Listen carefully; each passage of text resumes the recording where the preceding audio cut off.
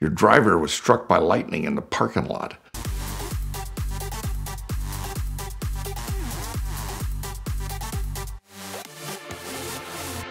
I give this speech at a Rotary Club, and a guy comes up afterwards, says, a friend of mine's got a BMW he wants to sell. I said, well, okay. Would you help him determine the value? I said, sure. But I said, I'm not interested in a BMW. I don't need a sedan or a coupe. I'm all right. He says, okay. So I call the guy up, and I said, I understand you have a BMW you want to sell. He was in Virginia. And he says, yeah. I said, well, tell me what the model is. I'll give you an idea what it's worth. I said, I'm not really interested in it. He says, it's an M1. I said, well, you just redefined this deal here. I always liked the M1. And so we do a deal on the phone, and I violate every rule of buying a car. I fly to Virginia. I get there at 7 o'clock at night. It's pouring rain, and the car's had a color change.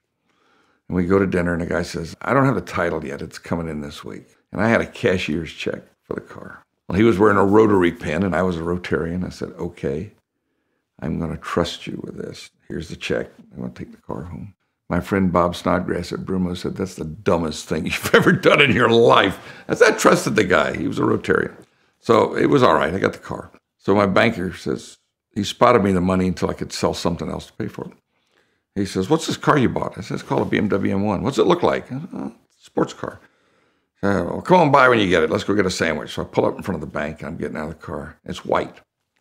Some guy says, is that a Ferrari? I said, no, it's a BMW. He says, I've never seen one like that. I said, it's pretty rare. So he gets in the car, and we drive to a sandwich shop. We're getting out, and some guy looks and says, is that a Lotus? I said, no, it's a BMW. Yeah, I've never seen one like that. I said, it's pretty rare. So I'm going home at night, and I stop at a traffic light on San Jose Boulevard, and this guy pulls up, runs his window down, and says, hey, man, is that a Pantera? I said, no, it's a BMW. He said, I've never seen one like that. I said, it's pretty rare. So I pick up my wife, and we decide to go get a hamburger at Hooters, which was near our house.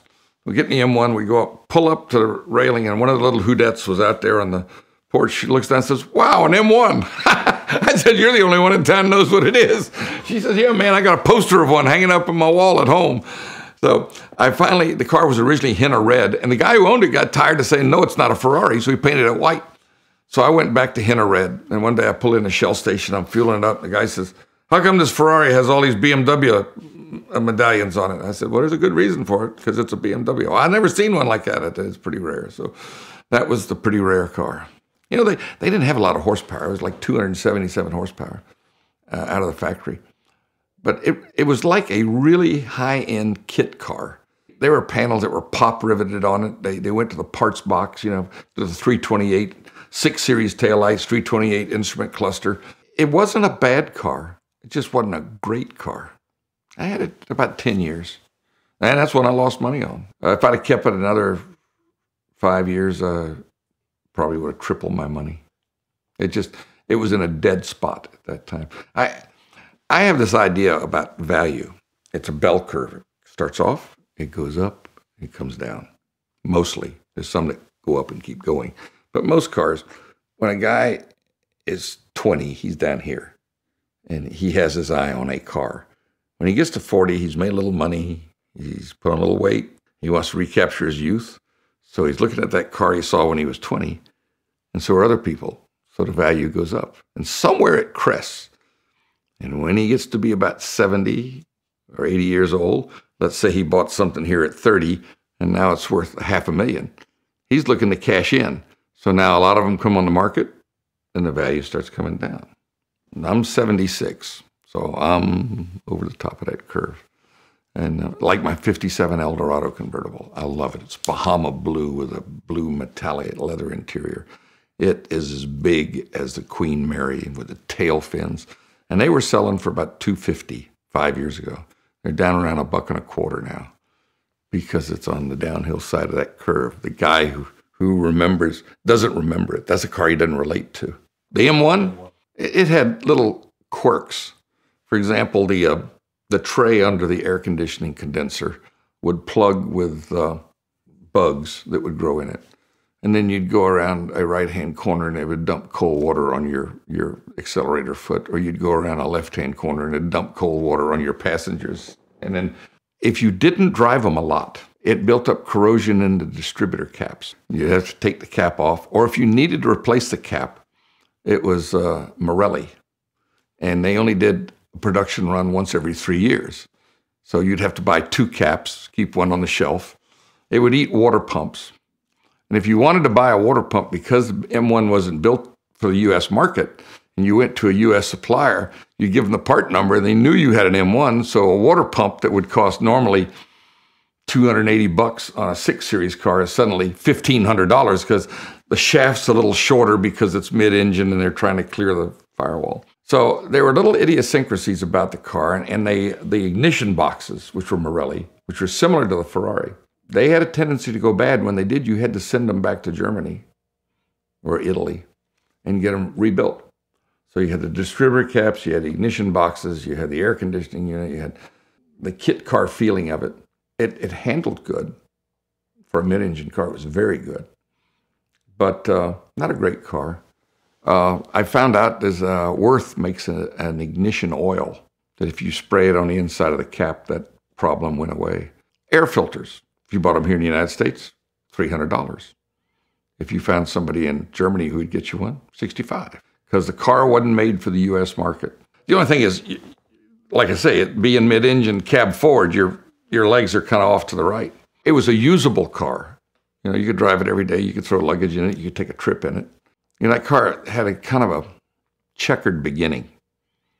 BMW designed the car. They decided they didn't have production facilities small enough to do it, so they contracted with Lamborghini to build the car. Lamborghini was going broke at that time, and they got no bad deals. And BMW had the bodies done in Italy and shipped to Bauer in Germany, and Bauer assembled the cars. So by the time it got to market, it was an older car. And they built it for Group 4 racing. You know, they had to build 400 of them to qualify for Group 4 racing. Well, they built 400. But by the time it qualified for Group 4 racing, Porsche was coming out with a 930, 934, and the game was over. So then they did the Pro Car series, where they took identical M1s and supported, it was a support race at the Formula One races. They would put Niki Lauda, Mario Andretti, they put all these famous drivers in and do a support race at the Formula One. Because they didn't have any other place to race the car. It was not competitive. My friend Dave Cowart, who I've had a lot of fun with at Hershey, he had the Red Lobster M1.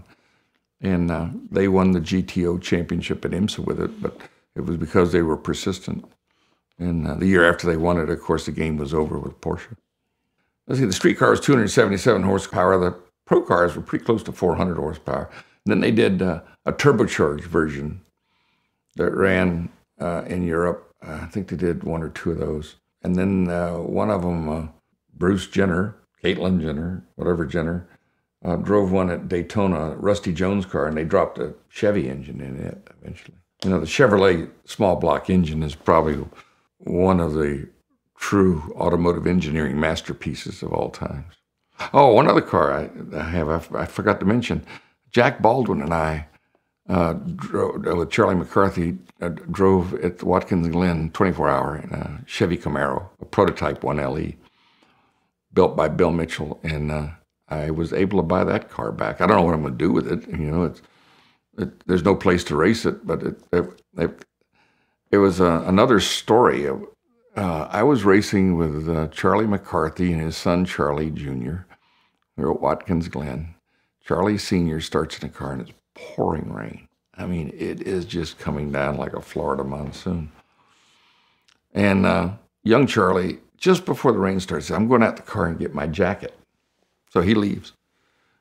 And Charlie used to be an offshore boat racer, so instead of having the normal racing radios, we had the boat radios with a big fiberglass antenna in the pits. And I'm wired to it. And all of a sudden, there's boom, a lightning strike. And I said to Charlie, I said, look, I'm not going to sit here wired to this radio. If you want to talk to me, flash the lights, I'll turn it on, but I'm getting away from this. And young Charlie didn't come back. Oh, about 15 minutes later, somebody stuck their head in the pits. Says, is this car 39? I said, yeah, why? He says, your driver was struck by lightning in the parking lot. He's in the hospital. And he lost his sight and had third-degree burns across his body. He recovered and became a Catholic priest. I think he got a message.